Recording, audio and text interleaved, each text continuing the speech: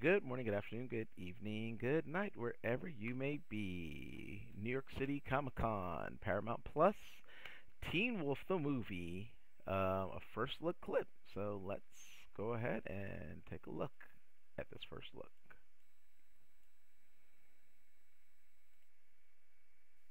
Put me down. Jeez. You put me down. You said you couldn't walk. I can hop. Thanks.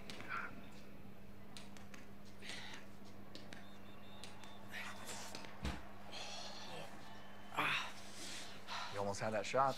No, I didn't. Yes, you did. I saw it. You were right at the goal. You're better than you think you are. I was in for less than a minute. I got the ball for a second. I got knocked on my ass and I twisted my ankle. It wasn't anything. Eli, It was nothing. it was something. I was watching Coach and he saw it too. You're good. You're really good. And if you can heal, you could play tomorrow night. And you can help them win. The first step to transforming is healing. But you've got to be willing to learn.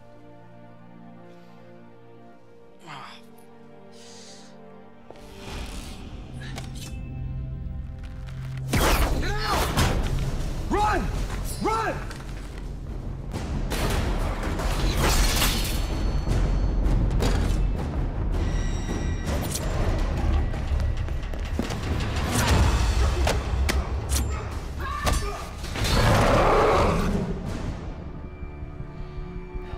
Allison?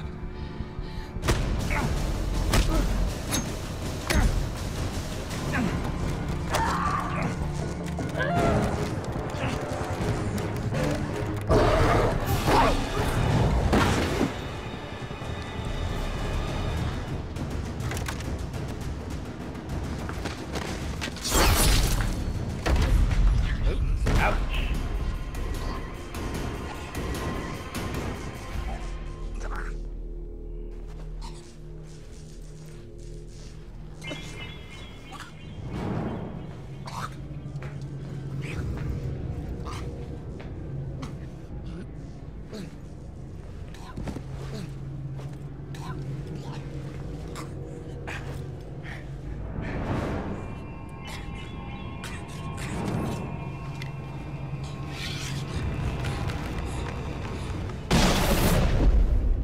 Okay.